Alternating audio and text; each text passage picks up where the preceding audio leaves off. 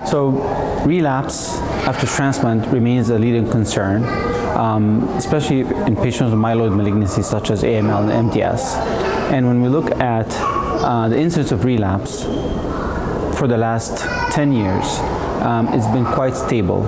So any intervention that can help us improve this picture will be very welcomed. In a number of studies now, it was clearly observed that the relapse risk is reduced when we use a younger unrelated donor compared to an older sibling donor in an older patient.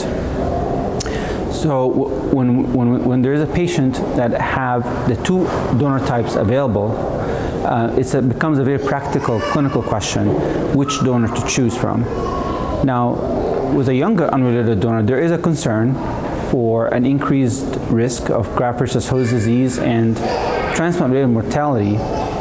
However, recent efforts in the field, such as using post-transplant cyclophosphamide, have clearly demonstrated that you can reduce the risk of transplant-related mortality, and therefore you retain the benefit of more potent graft-versus-leukemia effect, while you are not facing the high risk of GVHD, and therefore hopefully that will improve overall survival.